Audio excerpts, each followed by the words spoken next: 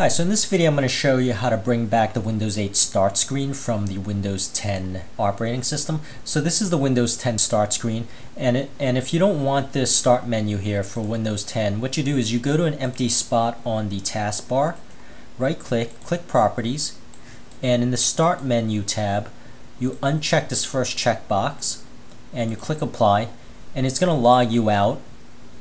And the next time you go in and actually push that start menu button, it'll bring you straight to the Windows 8 start screen.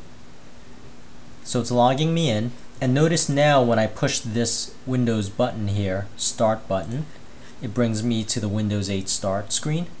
Now if you want to go one step further and actually boot into that start screen, that legacy Windows 8 start screen, you go to Properties, and under Navigation you uncheck this.